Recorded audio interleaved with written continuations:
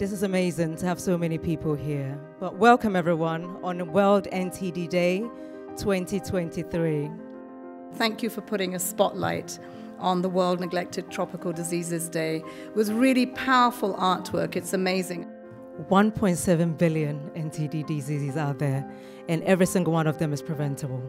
As of 2022, 47 countries have already eliminated at least one neglected tropical disease, most in the last 10 years.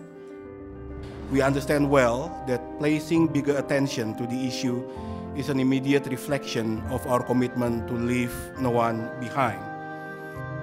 We are encouraged by progress on the ground. The Reaching the Last Mile Fund, or RLMF, has helped Niger become the first African country to eradicate river blindness. NTDs predominantly affect women and children, creating a huge impact on their access to education.